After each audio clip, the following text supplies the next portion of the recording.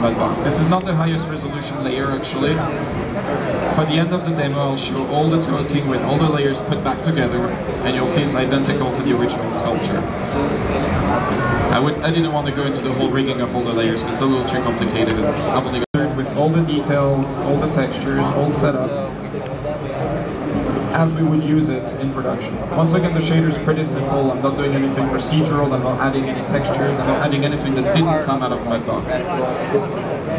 This is the Toad King as we sculpted it. And once again, notice how fast the render is. This is really done just on my local workstation with 8 cores. There's no ray tracing, there's nothing fancy going on. It's just all reflection maps. There's no major secret, no major processing going on. It's all very light.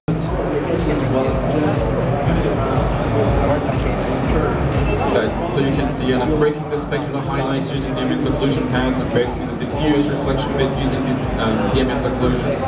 But I'm really not doing anything particularly fancy. But I did get my result. I got my Mudbox sculpture rendered in full details. Now, as I was mentioning, I was showing you some of the PIxar temporary internal tools. We have been collaborating with Build and Autodesk